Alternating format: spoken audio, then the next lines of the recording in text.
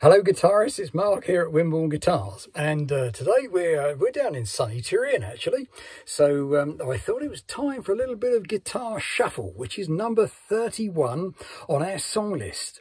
And it's a great song to use to get used to the idea of playing shuffle, where your fingers and thumb do different things and the timing is slightly different one to another. The thumb keeps the bass rhythm, the fingers play a kind of melody.